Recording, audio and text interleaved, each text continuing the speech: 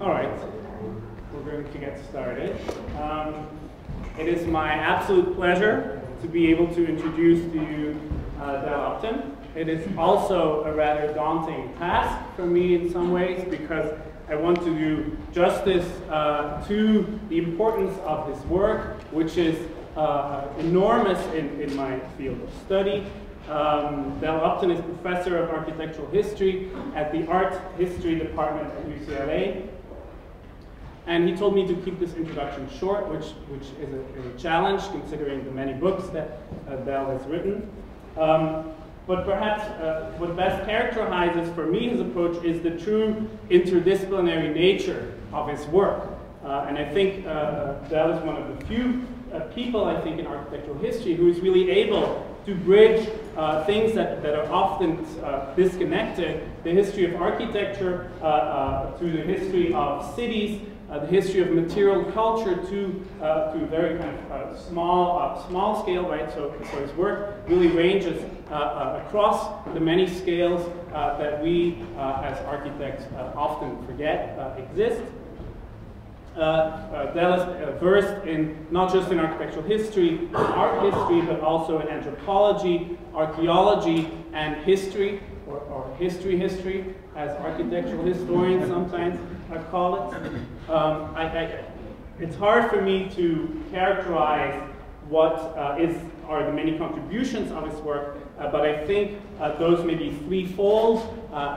Maybe that's a general strategy of mine to always divide problems into subsets, and the number 3 always comes up as the best way to organize these things. So three ways in which his work has contributed. First of all, in American architectural history, with a range of books. I'm just going to name the titles. Another City, Urban Life and Urban Spaces in the New American Republic in 2008. Architecture in the United States, which many of you should actually know because that was the textbook we used for my class, and I see many of you are here, which is great. Holy Things and Profane, Anglican Parish Churches in Colonial Virginia in 1986. Madaline, Love and Survival in Antebellum New Orleans, and a book which is forthcoming on civil rights and black history, monuments and urban politics in the U.S. South, entitled Memorials to the Second Civil War, Civil Rights Monuments and Southern Urban Politics. So I think this is Dell's formidable contribution to American architectural history, but I don't think that's quite enough. I think Dell has also been foundational to what we call vernacular architecture studies, the study of architecture that is very often marginalized or not present in a lot of discourse in schools of architecture. So I think that's also a really key contribution to help us think about the built environment in its very large sense, right? Not just the buildings that have an author attached to them, but the kind of mundane, everyday environments in which we live and work as well. He's the co-founder of VAF, the Vernacular Architecture Forum. Books in this domain include Common Places, Readings in American Vernacular Architecture, and America's Architectural Roots, Ethnic Groups That Built America. Finally, a third dimension of his work, and I think the one that is more recent, I think, is the global history of architecture, which is a kind of new or renewed field in the history of architecture that tries to look beyond a kind of isolated set of individual civilizations in the history of architecture and look at global connections and the global kind of dimensions of modernity. And in that direction, Dell is working on a book tentatively entitled A World History of Architecture with Thames and Hudson. And I cannot wait for it to come out so I can use it in my own classes.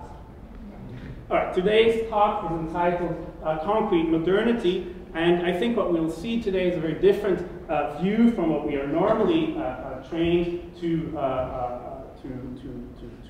apply in architecture. A look on a very simple material, a very common material, at least to us architects, namely concrete. And we'll look at its relationship to modernity, but very different than what I think we're normally used to. So I don't think we will learn today about Le Corbusier and other architects that tend to take the spotlight, but instead look at a very different alternative to you to understand those relationships. So please welcome me join me in welcoming Dell Upton.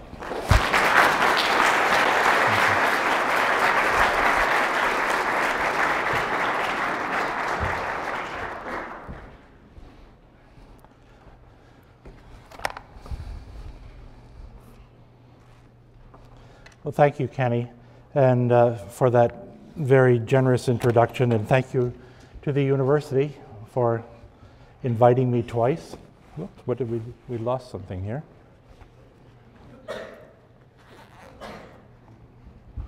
I must have hit something that I shouldn't have. Oh. We're actually missing that. Oh, okay.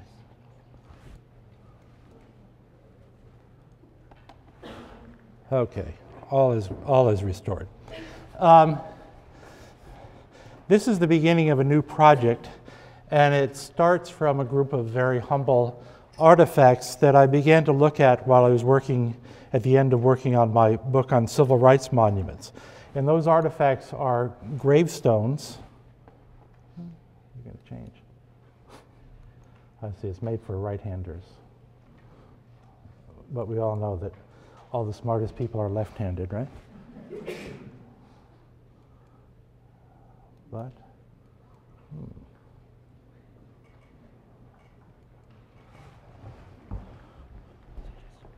oh, these, okay, sorry.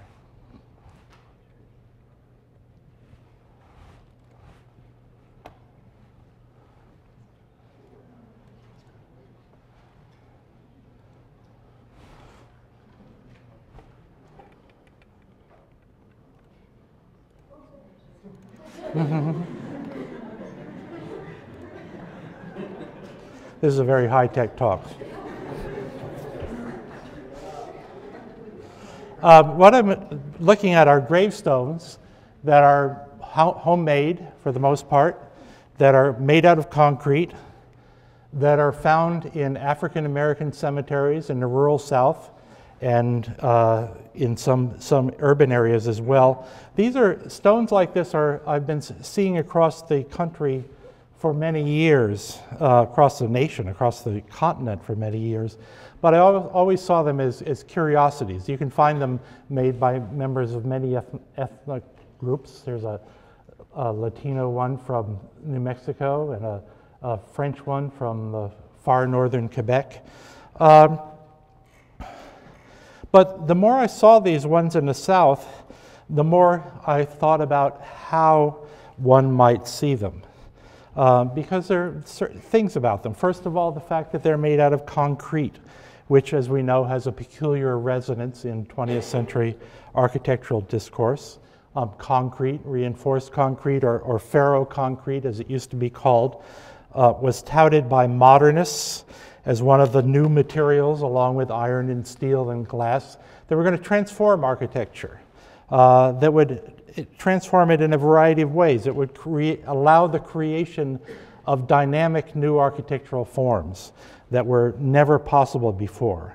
Forms that would demonstrate human mastery of the material world, human freedom from the mundane constraints of the material world. This photograph of Centennial Hall, one of the masterpieces of early modern architecture, is very telling in that sense. When we look at this photograph and we compare it with a more modern photograph,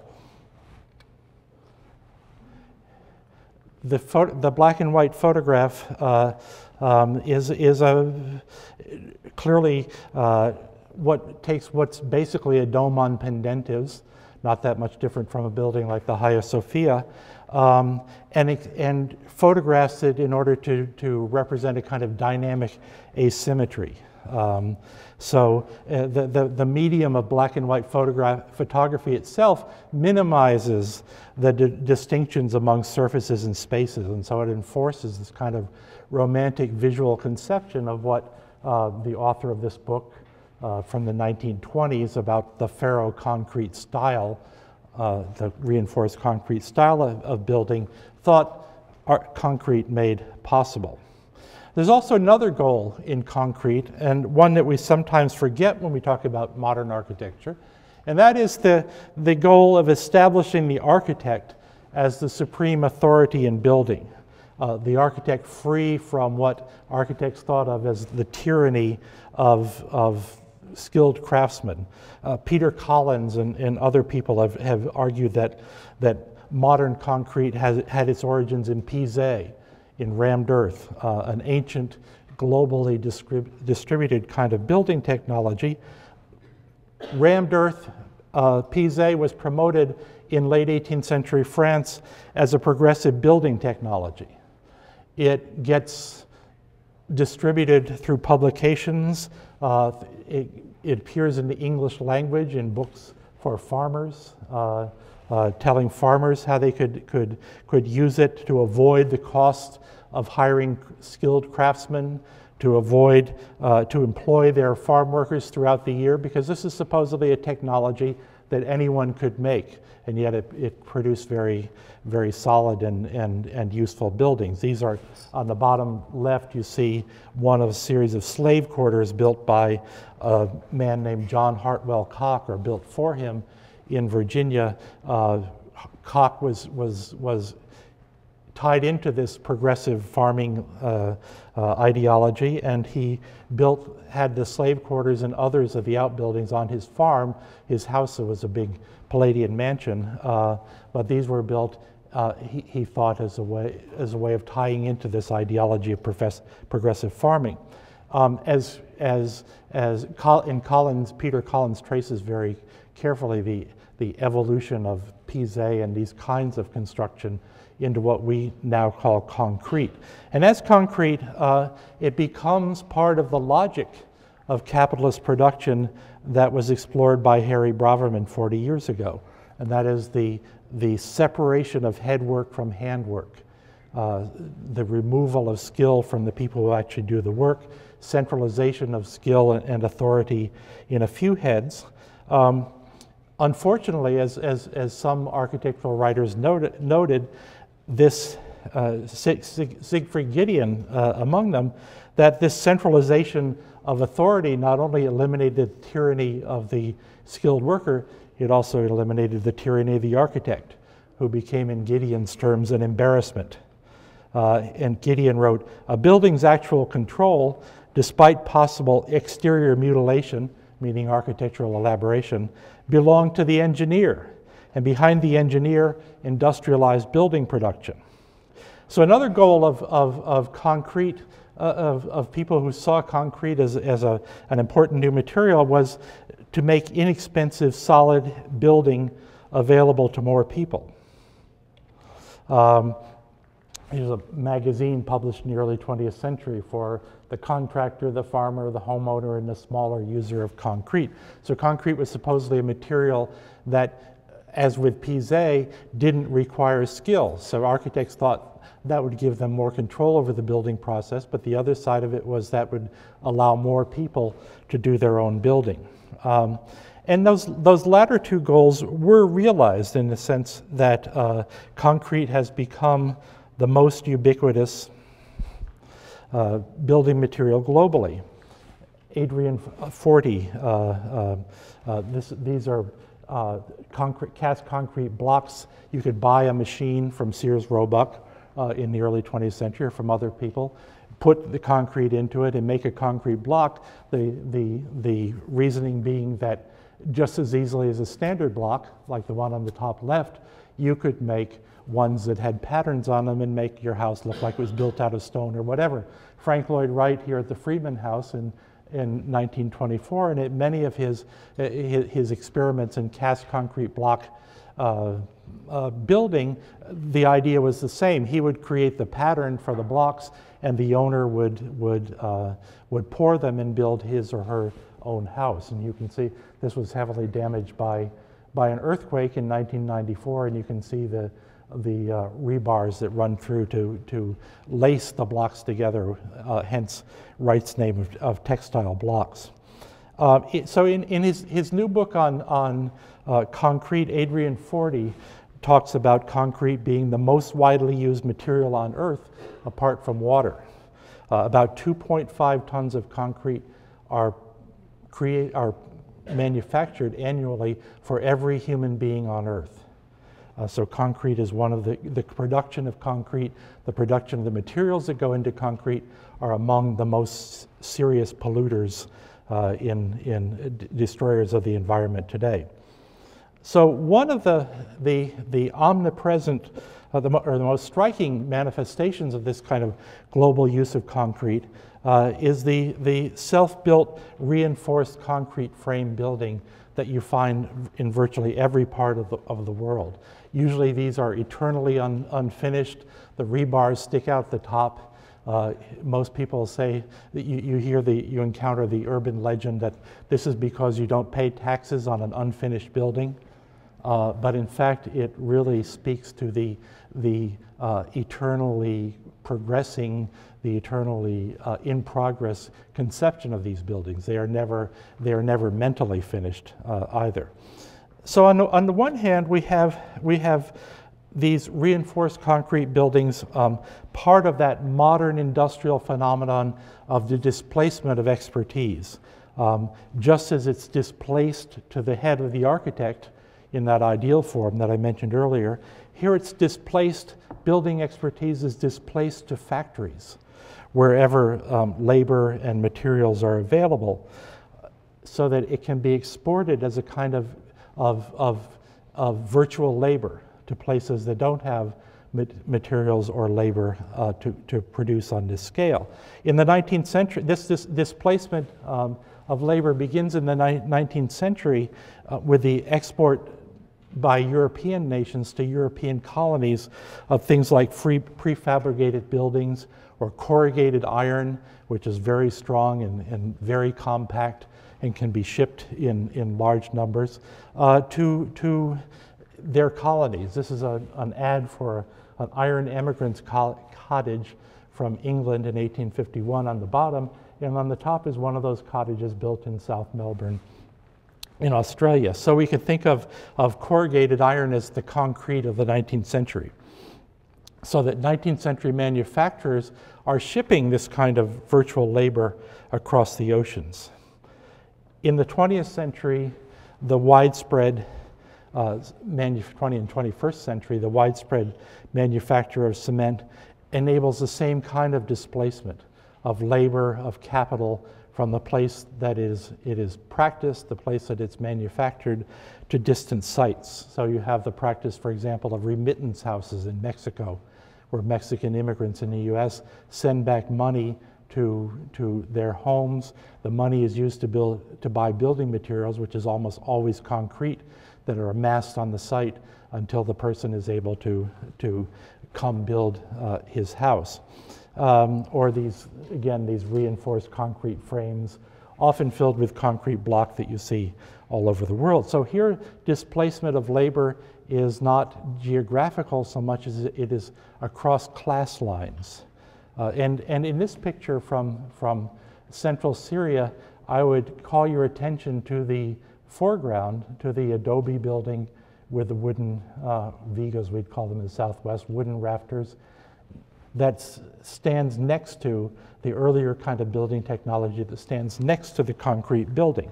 One common way to think about these concrete buildings, such as the one you see here, is under the rubric of the vernacular, or the death of tradition, using words, the vernacular, the death of tradition, or tradition, as antonyms of modern and modernity. That somehow when we begin building concrete buildings and stop building earth buildings, tradition has died.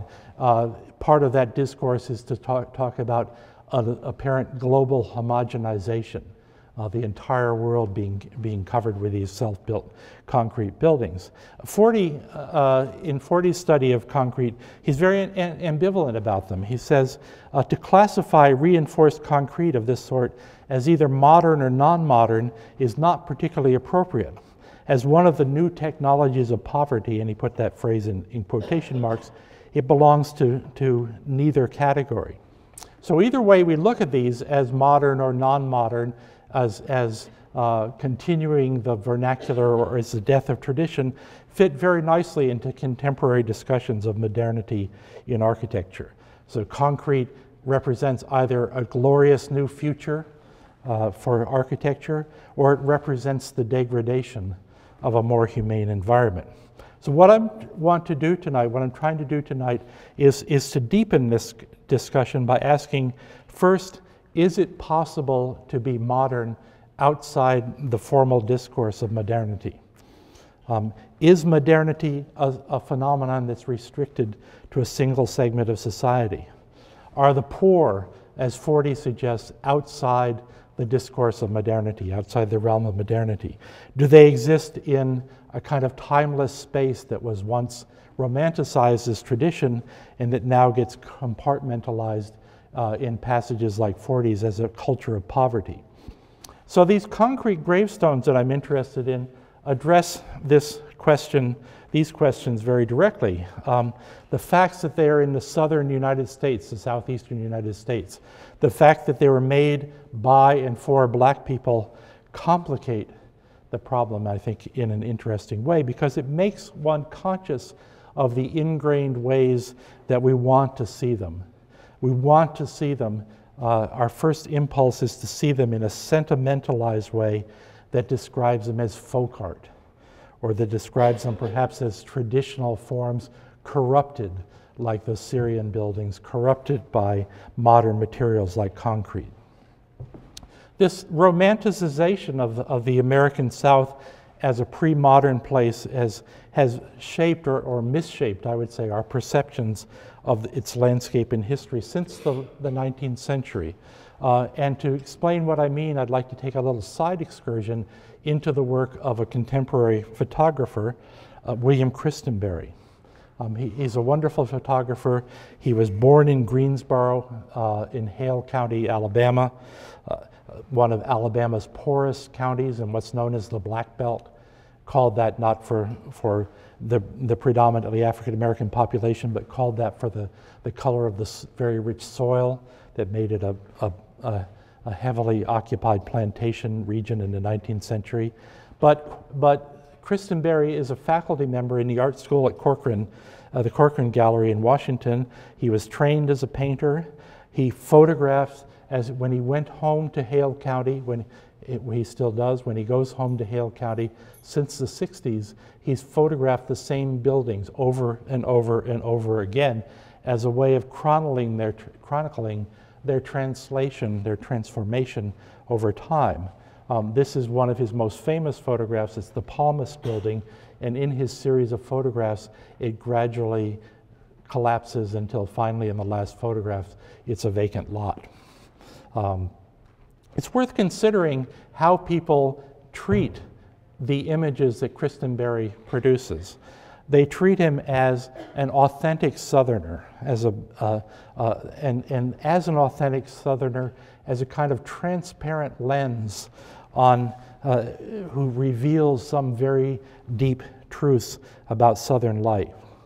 If you look at, Aperture publishes a series of very important monographs on contemporary photographers. If you look at the first one, called William Christenberry Southern Photographs, which came out in '81, the critic who introduced it claims that the closeness of family and the Southern way of life mark his work. Both grandmothers cooked on wood stoves, and at daybreak the houses filled with the smells of fresh-baked biscuits, homegrown ham and sausage, and cornbread with ribbon cane syrup. After working for an hour or so in the cotton patch for spending money, he and his uncles fished the Black Warrior River, a cedar bucket filled with fresh spring water to be drunk from a gourd dipper was always waiting on the porch for family or visitors. It makes you want to break out into a chorus of zippity-doo-dah. And this is universally the narrative, which he encourages, the narrative that is supposed to explain his photographs. It's seen as the root of his photographic sensibility. Another Aperture collection from 2010 a different critic wrote in the introduction, no one had instructed him to pre-visualize a scene according to the dictates of a grayscale, and he never felt a calling to roam the streets and seize life on the fly. The fractious debates about glossy versus matte papers and cropping versus full frame that split the photographic community in the middle decades of the 20th century did not disturb his hermetic life in a Memphis painting studio. His mind was clear and open. So here's a man who is a trained artist, a very self-conscious artist, who is presented and who presents himself as a kind of naive recorder of a very peculiarly Southern reality. So the South that the photographs revealed to critics of Christenberry's work seemed to be the elusive and mysterious South of William Faulkner, Flannery O'Connor, Eudora Welty, perhaps a touch of James Dickey's Deliverance in there. Walker Percy, who was a New Orleans novelist whose family were from Mississippi, said Christenberry's photographs were poetic evocations of a haunted countryside. So if we look at the Palmas building, we see the palm sign is upside down. It's placed in the broken windows of this ramshackle building. It perhaps suggests the past. It perhaps suggests a distant past that's receding even as the building is receding, a sort of mysterious past. But it's also, this sign is also, for Christenberry, a commodity that has urban cultural cachet. And in all of his photographs have stories that are attached to them that he tells over and over every time he gives a talk. And he's recently published a book of those narratives that explain his photographs. And he tells you in his narratives that he spent 30 years trying to get this sign, trying to buy it, to put in his studio as a kind of cultural capital. Ultimately, he did get it, but it was touch and go for a long time.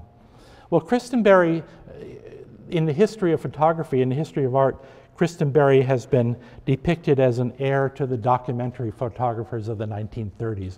People like Dorothea Laing or like Arthur Rothstein, and especially Walker Evans. And as a nice, convenient biographical coincidence, Evans was working with James Agee in Hale County, where Christenberry was born, in the month that Christenberry was born there. And Evans later encouraged in the 60s, Christenberry first began photographing as just a kind of hobby. He thought of himself as a painter, and Evans encouraged Christenberry to take his photography seriously as an art form. So when scholars look at these interwar documentarians, they look at them as observers, as one critic wrote in the introduction to a Christenberry volume, as observers of the proliferation of goods and the growth of consumer society in the 1920s and 30s on the American landscape. So Christenberry, as the heir of these photographers, sees himself as following this same story deeper into time, marking, again a critic's comment, marking the spread across the rural South of objects painted in inorganic pigments and the various ways they complemented or clashed with the organic color scheme of the Hale County soil and vegetation.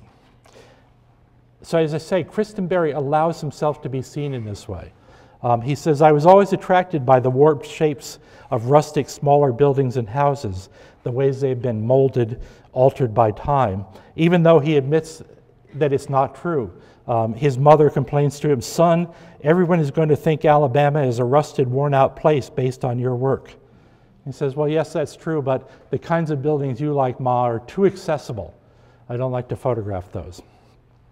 So in keeping with this point of view of these photographers from the 30s whose tradition he carries on, but also artists and novelists and folklorists who have been interested in the so-called vanishing old America, Christenberry bemoans its passing. One of the things he says that unfortunately the churches, the wonderful country churches, are disappearing, being replaced by cinder block churches. So here's a church that he photographed several times, a wooden church in the background, with its replacement, a concrete block or cinder block church in the front of it. One way to think about this comment, to think about this ethos, is as a version of what the planner Ananya Roy referred to as the aestheticization of poverty. It distresses us it distresses Kristen Berry and many of us who have inherited that aesthetic to see rural people, mostly but not entirely black people, whose landscape he's photographing, relinquishing their rickety, unair-conditioned, unheated, falling down, but picturesque churches in favor of solid, heatable, coolable, cheap concrete block churches that provide some of the comforts that we take for granted. We want them to remain in that old wooden church and not build this new concrete block church.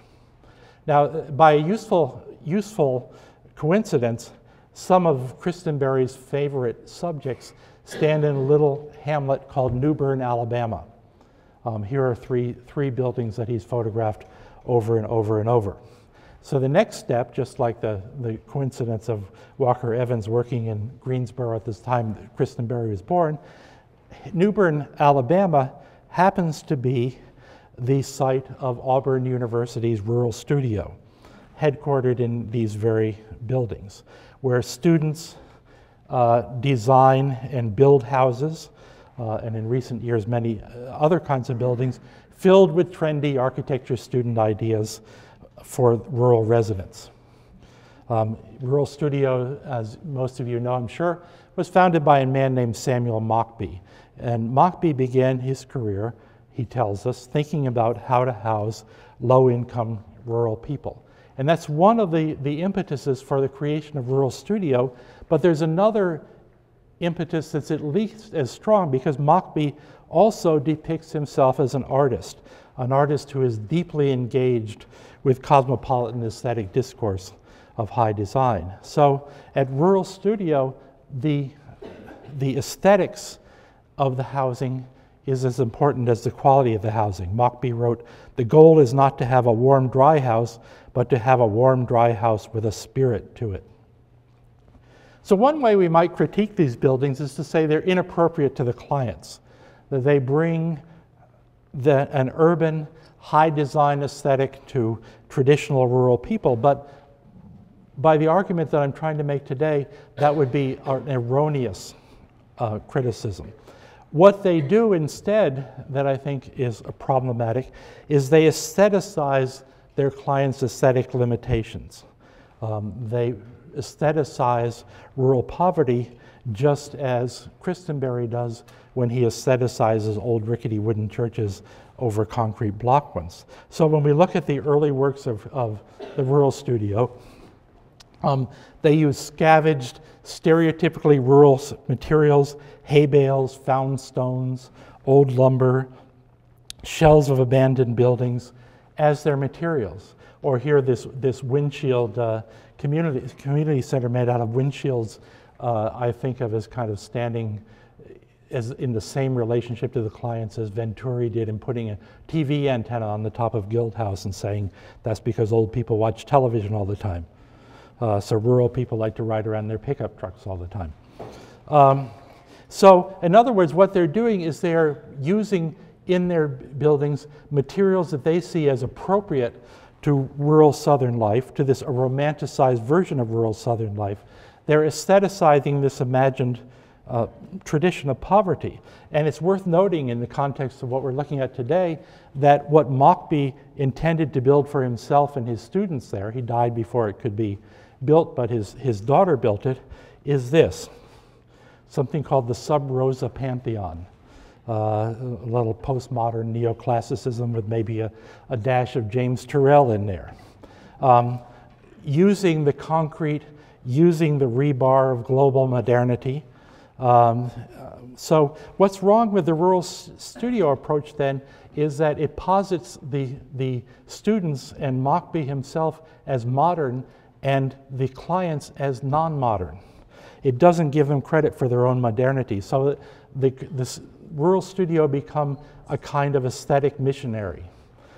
They're missionaries, though, who don't trust their congregation to convert completely, and who would in fact be a little sad if they did. They want them to remain in that relationship. So that begins to turn us back to our starting point. So we step back to Christenberry and look at his photographs and other works in a way that helps us to understand that rural modernity, understand the concrete gravestones. Here are two models that he makes models, they're usually about that big, of things that he's photographed. And he says, and those are significant. With no exceptions that I know, everything that Christenberry photographs is a 20th century building. He's photographing a rural South that has already been transformed by the New South movement of the late 19th century into an urbanized, industrialized, commercialized world. So when he makes these models, he says he makes these models because he wants to possess them. He sees them as not as elements of the landscape, but as commodities. So here we have a building covered with corrugated, which I described as the concrete of the 19th century and early 20th century. That is a building whose visual elements are made industrially. And here we have a kind of imaginary building covered with the kinds of signs that Christenberry likes to collect. Coke signs and signs for various kinds of drinks, and so on and so on. So those are in themselves manufactured objects, and they also advertise urban commercial goods. These are the subjects of the sculptures. So even though the critic says what he's photographing are these intrusions into the landscape, what Christenberry is really interested in is those intrusions. So he's not interested in change so much as he's interested in the outcome of change. So when I look at Christenberry's work, I think not of a kind of vanishing Arcadia. I'm reminded of the fact that Arcadia never existed. The American South, even though in popular culture it's seen as inherently anti-modern, is already, by the time Christenberry and Evans and those people come, already in the 19th century, penetrated by industrial production, penetrated by the consumer networks of the 1930s. The traditional South, if it ever existed, was not going at the time Evans and later Christenberry photographed them, but it's already gone. It had been a modern place since the 19th century. So what we see in Christenberry's photographs, or Evans's photographs, is not the end of the mysterious Faulknerian South, again, if that ever existed, but the adolescence of the modern South, a South on its way to becoming the suburban South of the present. So now we come to the second issue about these concrete stones. That is, they're southern, but also that the ones that I look at, the ones that exist in greatest numbers, were made by and for African Americans. And that's significant because African Americans have a central role both in the old romantic story of the South and in the newer one that I'm telling. In the old roles, blacks carry the burden of the unmodern. They're creatures who are presented as apparently impervious to the commercial modernity that engulfs them. So here we have Dorothea Lang's photograph of Negroes lounging around a plantation store, and you see some torn advertising signs for products, and you see a shiny new car on the left, but the black people seem not to be part of that. The title itself says that black African Americans treated as inherently inert, as people waiting to be told, like you would tell a mule. They're part of the natural landscape in this kind of imagery more than they're part of the human landscape. This all grows out of a very explicit late 19th century white supremacist view of black character. That blacks are not people who have initiative or who are part of social progress. So when you get well-intentioned white photographers in the 30s like Laing, like Walker Evans, even though in particular photographs you can see that they convey a certain kind of dignity to individual African Americans.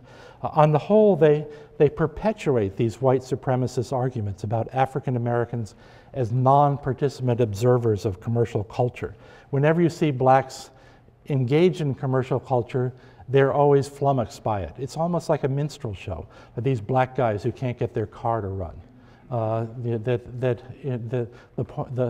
This image conveys to you not black people being modern and having a car, but black people who are losers in the struggle with modern technology. This kind of unconscious acceptance of white supremacist premises continues in the 40s and 50s, 60s, 70s with the search among folklorists and anthropologists for what are called Africanisms, rather. Melville Herskowitz's famous rejection of the white supremacist argument that Africans have no culture goes the other way and tries to find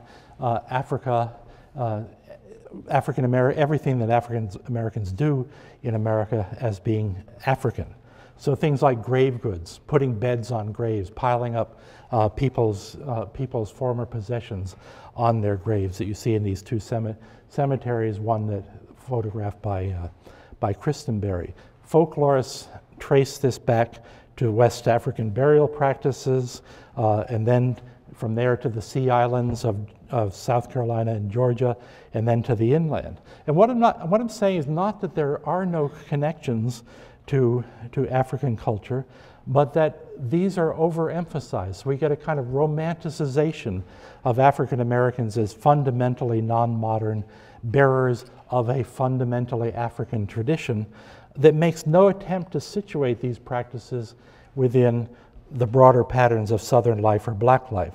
So it turns, again, inadvertently, it turns African Americans into a kind of throwback African natives of the sort that white supremacists always claimed they were.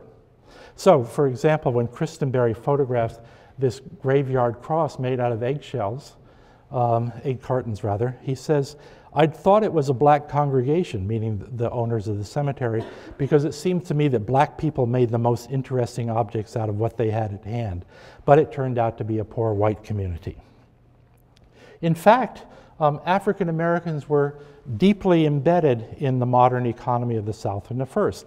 This is, to some of you, this will be a familiar image. Dockery Farms was a plantation in central Mississippi that many famous blues musicians like Charlie Patton and Robert Johnson and Muddy Waters worked at. And you often see this image, which is right next to the road, this gin building presented as a kind of sign for Dockery Farms and a sign for the traditional culture that these guys grew up in. But these are industrial buildings of an industrialized commercial agriculture of the early 20th century, which is why Charlie Patton and Muddy Waters and Robert Johnson and many other people worked there. They were part of the industrial agricultural system. And in fact, blacks were essential to this New South industrialization project, this modernized, rationalized view of the South. The Jim Crow racial order created a pool of urban and rural industrial serfs, and justified by pseudoscientific theories of racial difference. So even though the romance of the South and the romance of African American culture covers the fact African Americans were immersed in the Southern industrial commercial consumption society of the South since Reconstruction. Here is a photograph by a late 19th century white Virginia photographer named George Cook. You can see the title of the photograph is meant to convey one thing, but if you look closely at the photograph, you see household goods, you see a bed, you see a pot, you see photographs from commercial publications, all things that come out of the commercial industrial society. The guy's hat, possibly the woman's clothes. But these are people who are living in modern society, who are not colorful, backward people suggested by the dialect title. So the gravestones, the concrete gravestones, are really integral to that landscape. First of all, they tell us about consumption. The consumption of building materials like concrete block that spread through the South in the early 20th century. The consumption of manufactured objects like the ones we saw in the last photograph. The use of industrial materials and objects in grave markers. So in these two markers, the marker on the left, you can see that the name is pressed in by cast metal letters, or perhaps cast wood. And you see that quite often. You rarely see the impressions of the facture, as art historians like to call it, so clearly. You can tell by the alignment and the form of the letters that they're cast, but usually the person has a somewhat lighter hand, so you don't see the shapes of the blocks. On the right, you see a concrete stone that this angel, and later you'll see a finger on the same stone. You see these all over, and clearly people buy the molds for these in order to make the little decorations. Especially in rural areas, we're seeing the ability to consume, but we're also seeing the limits of consumption. People are at the very edge of their ability to consume. So these concrete blocks are all marked graves in this cemetery in rural South Carolina. In that same cemetery, when we come across a platter stuck in the ground as a marker, if we take the romanticized view, the impulse might be to interpret this as a kind of Africanism. If we take the other view, I would interpret it as someone saying, well, this platter is nicer than a concrete block. And so I'll mark the grave in this way. When we look at these things in the aggregate, when we look at the patterns on them, when we look at the groupings of them, again, the idea of modernity is reinforced. Concrete markers in any given rural cemetery tend to be made from between 1 and 20 years, for one family or a small group of families, judging by the last names. They tend to be of one or a few shapes. And this suggests to me that they are the products of single people who have access to concrete and who have developed some sort of skill in working with it. I mean, you can't if you've ever played with concrete, if you put the letters in too soon, they sink in. If you put them in too late, you can't make any impression. So these are very, very, very skilled objects. When these stop, they tend to stop, I believe, either when that maker dies or when the community reaches an economic horizon where more people are able to afford commercial stones. But they also suggest a modern sense of selfhood that's not reduced by poverty, but only limited in its expression. They express individuality that is expressed in other ways, participation of African Americans after emancipation in institution building. So you notice in the image on the right, there's a Masonic sign. Even though this is semi-literate stone, the last line, I think, says all wrapped in Jesus. But this guy, Preston DeWeese, is participating in the Masons. He's participating in these kinds of modern fraternal orders. These are the kinds of institutions that white supremacism of the late 19th century was intended to destroy. A good kind of synoptic example of this is this cemetery in New Orleans, Holt Cemetery, a black cemetery that goes back to the 1850s. What you see here is the cemetery in 1999. Almost everything you see here was removed by Hurricane Katrina. But it's a cemetery that when you walk around it, you realize that it exists almost entirely outside the commercial funerary industry of America. Funeral consumerism. The hollowness of the graves show that people are not buried in concrete vaults. They're not buried, they're either buried in wooden caskets or no caskets. They are mostly buried under homemade markers just a few commercial ones, the one on the left made out of plywood, PVC pipe, The one on the right sawn out of plywood for a guy who had a hit record at one time, but he's there under these bricks and this note. So what this suggests is you're outside of that fairly expensive world of consumer funerals, but not completely outside consumption, and certainly not outside the personal experience of modernity, that the very use of markers, marking individual graves, is testimony to this. Until well into the 19th century, after the 18th century rather, after the Reformation, personalized, permanent, marked graves were the prerogative of those who had high ascribed status. That is, people who were born into importance as opposed to achieving importance.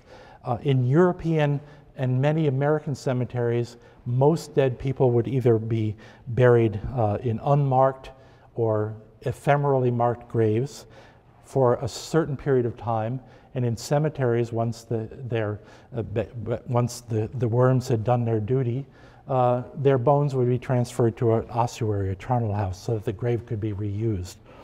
But there's a trend over the 18th century toward the personal marking of more and more graves, or at least identifying people's burial places. So that with this stone here, this stone is made because this guy was important, and you see his family crest on it. But increasingly in the 18th century, simply to have been a person who lived is increasingly worthy of having a marked grave, regardless of your lineage or status in the community.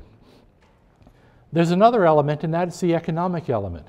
That is, whatever, in communities of any ethnicity, of any region, the desire to commemorate personal identity is inflected by things like the availability of materials and the availability of skills in the local economy.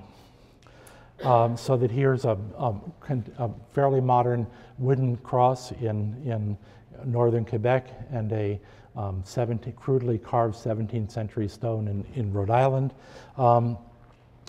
both of which mark the person's grave, but they'll never, well, I was going to say they'll never last long, but 300 years is probably long.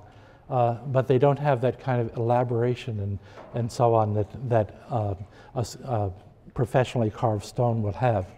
So if we look at the African American community in the South, until emancipation, most enslaved people were forbidden to express any sense of personal identity. For example, they were official non-people. As an example, legally, black people couldn't have last names.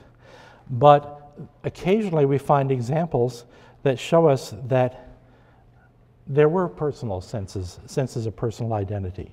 That what is lacking in the Southern African American community before emancipation is the ability to express this sense of identity in material form rather than the identity itself. So what concrete gravestones represent is a kind of moving economic horizon where more and more people farther and farther down the economic scale are able to express that increased personal and racial or class consciousness with these new materials. They're a stage on that movement toward manifesting selfhood. So here's a cemetery that shows you in the background the earlier kinds of stones, unmarked, rough, not lettered, marking individual graves. Then you have the intermediate stage of these homemade concrete gravestones where you can mark them, you can letter them. Then finally you have at the far right a commercially purchased stone. So we're looking at three economic stages of grave marking, and then on the far left as a kind of outlier, this kind of stone that the military supplies to people who have been in the military.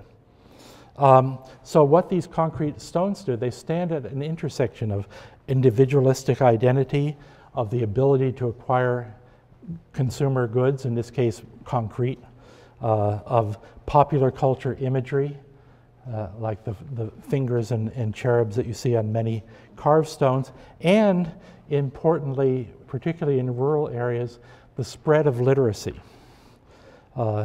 that the concrete stones often mark the first time that anyone could write adequately enough to identify people individually.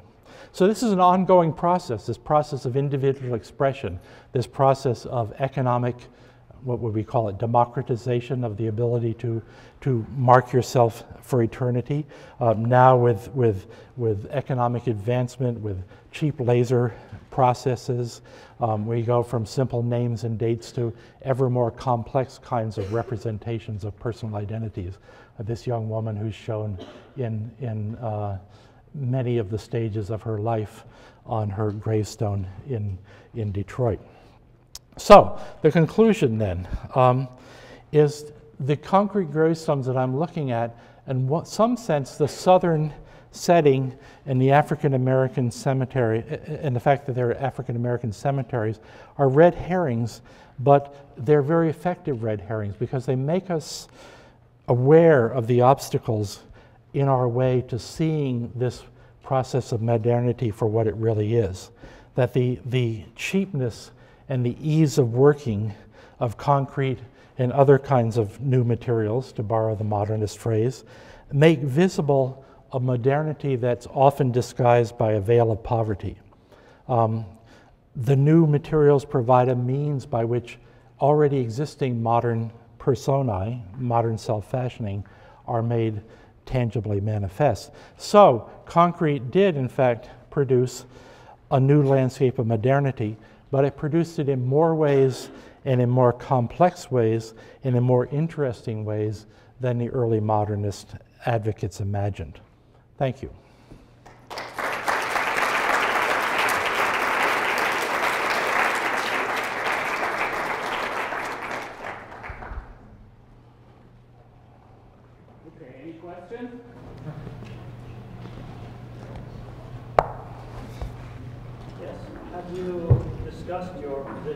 Regarding modernity of the concrete grave markers with any of the family of the deceased yet?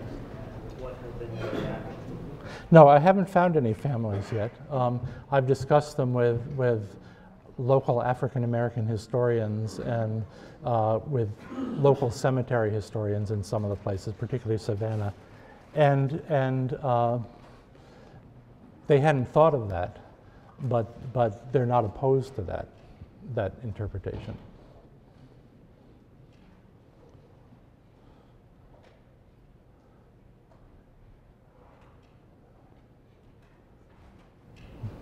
This is a question not related directly to the tomb markers per se, which is one of the things that you connect to the tomb markers. I am from Puerto Rico, and we too have an abundance in Puerto Rico, especially when I was younger, of what people would characterize as vernacular architecture made from concrete block in particular. And it strikes me that even into the 21st century, the issue is not so much the technology of poverty, because some of these buildings are being built by people who are very well off. I can think of my step-uncle, for example, who is a lawyer. But it has to do with cultural context that does not think of architecture or architects, hiring an architect, of the profession of architecture and the professionalization of the design of something that to them seems almost like a natural form of a house, as something that they have anything to do with. It would never have occurred to my step-uncle to hire an architect to build him a house. Right. He drew on a napkin and he got some guys and they build a house. Again, it's not an issue of financial access to resources, but it does speak to access to other kinds of cultural resources that aren't financial. Mm-hmm. And could you tell, is this something that you also see in the context of the material you're working on? No, I showed you the pictures of those two stores, I believe. You're right, people would never think about hiring architects for this. What I'm trying to say is they still think of themselves as modern nevertheless. And they think of themselves as modern because they are using these materials. The stores are among the most common of these, both because they're secure, but also because they suggest a kind of, here you get up-to-date products and so on. Another place I see it, which I didn't talk about here, is in African American churches, in the sense that they're constantly being reworked with new materials. So buildings that start out as wood might then be encased in concrete blocks, and then finally encased again in brick. And that sense of continuity but also progress is there, which is indicated, signaled among other things, by the fact that you have a series of cornerstones. And the cornerstones all say rebuilt. And rebuilt could mean torn down and a new one built. It could mean lightly remodeled. It could be extensively remodeled. The point being the continuity and the progress. So there are lots of Southern churches, black churches, that appear to be made out of brick, but that actually encase earlier wooden churches. So again, that sense of materials as modernity, materials as progress, rather than a particular image as progress. And I think that when I started out with those different strains of what people thought concrete could provide, and one of them was the ability of people to have up-to-date and modern buildings easily and of their own making, I think this is the fulfillment of that particular strain. Diane.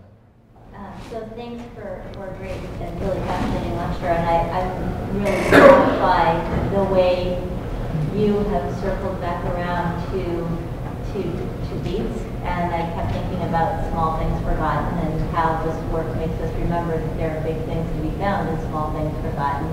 But also wondering about something really specific, which is just what is the geographic range of those markers that you're studying, and are there things that you can learn differently when you look at this at a sort of spatial range? The geographical range is something that I want to do ultimately systematically with GIS or GPS. Just as an impressionistic sense from the African American ones, they stretch from about the level of Maryland on south. They are, of course, most heavily represented in poorer rural areas of the South.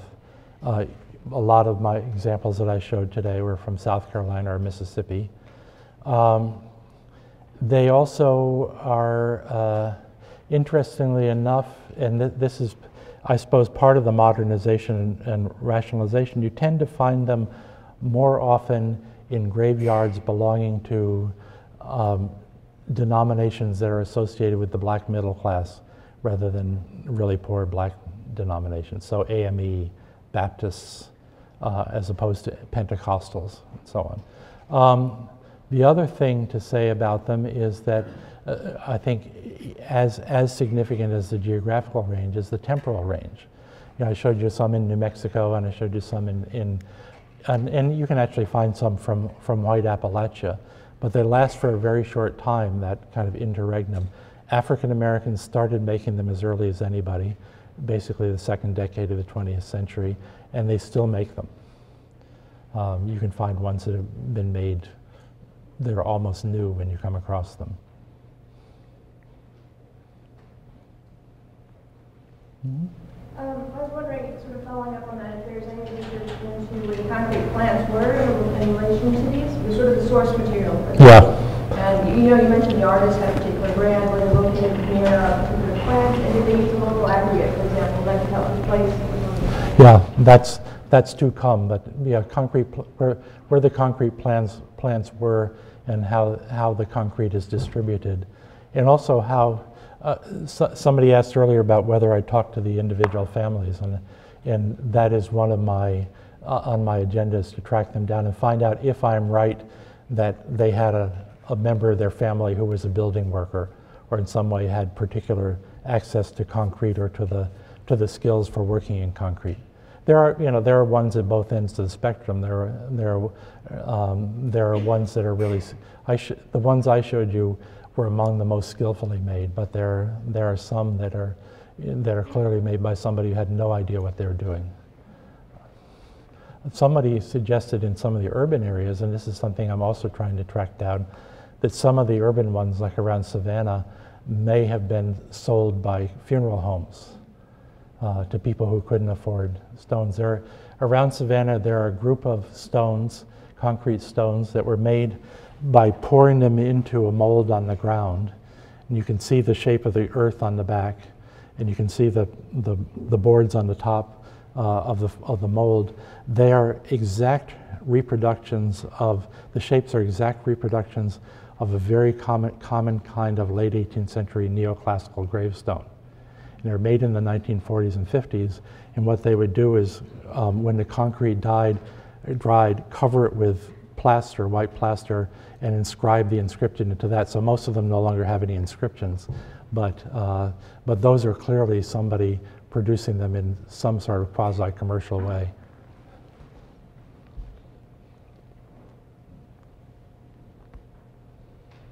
Other questions?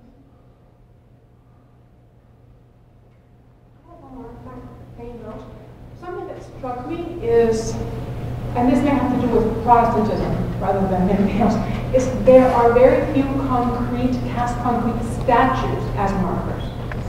Is that inaccurate? Yeah. Well, they're hard. You see them in Quebec in Catholic graveyards. You see little things. You see cast flower baskets, cast bunny rabbits, and things of that sort. The occasional very small cast cherub, but right, Protestants, well, except that period in the 19th century when everyone had these gaudy angels, Protestants don't tend to go for statues on their graves.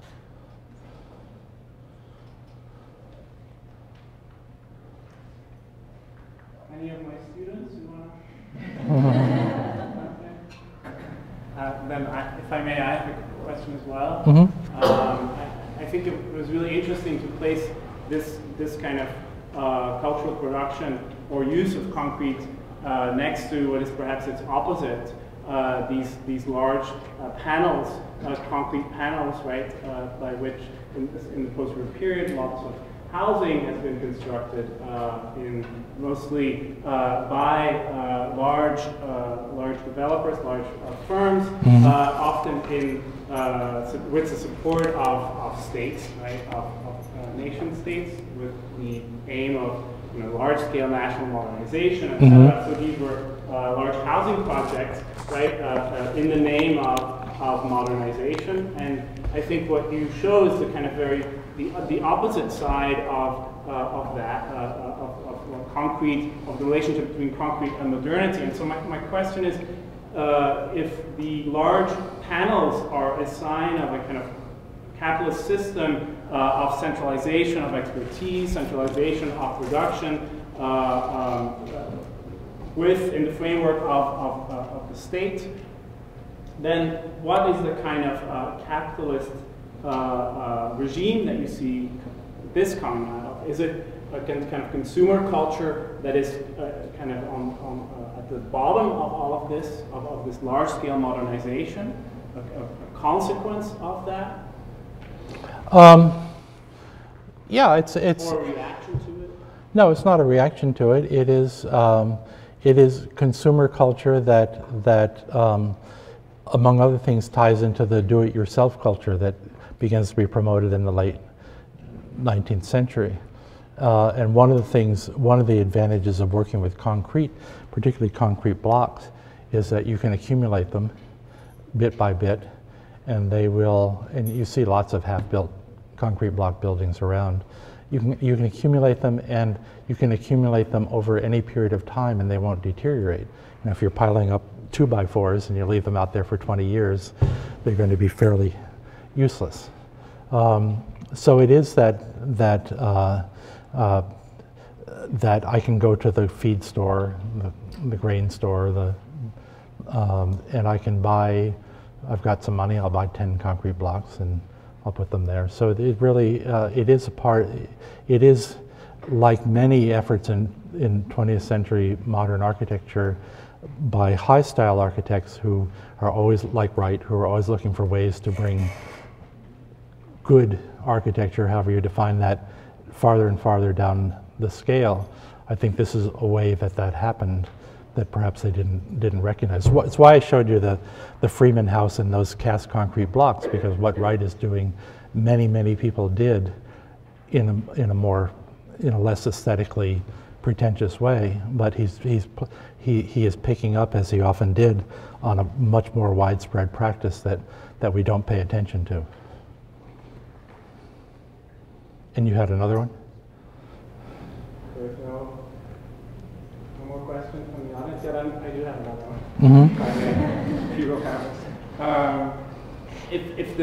What you showed, so if I put these two together, then I think we these two contrasts, right? The self-building and then the kind of state supply, 2,000, thousands of units at once. Otherwise, this mode of production doesn't even make sense, right? Then that would seem to really give some form of agency, potential agency, to the architects involved, right? If they were willing to see it, let's say, to really think about mass production in its kind of social consequences, right? Whether that is allows for self-building or requires a certain kind of rigid capitalist system and the centralization of expertise, etc. Right? So in light of today, I think a lot of, or some architects may be thinking about prefabrication and mass production, or some ways of assembling things, and how that might allow different forms of production and consumption. Is this something that you think is a potential venue for architects to think about? And if so, how would they go about it? Well, as you know, prefabrication is an elusive dream among architects.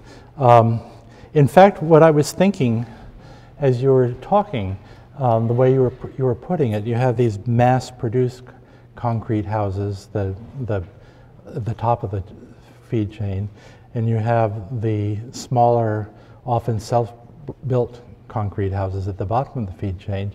And I think that throws the individual single-family wooden or brick house into a new light, because it's really a choice not to participate in that kind of mass production at both the top and the bottom of the industry. Architects are always railing against the inefficiency of the handmade house, but it becomes a kind of choice like artisan bread or something. It becomes a middle class choice, a way to distinguish oneself from that larger. From that larger force which is pushing toward industrialized building. Whether that's an avenue for architects, I think that's what Wright was trying to do. He didn't, and as you know, he had many attempts at various forms of prefabrication. But I think what he was trying to do was to tie into both the self-building and the desire, the architect's desire for visual good design, quote unquote. I don't think it can ever, at least history suggests that it can never succeed on any other than a, say, component scale. Martha Stewart at Target or something. Okay, well, thank you very much.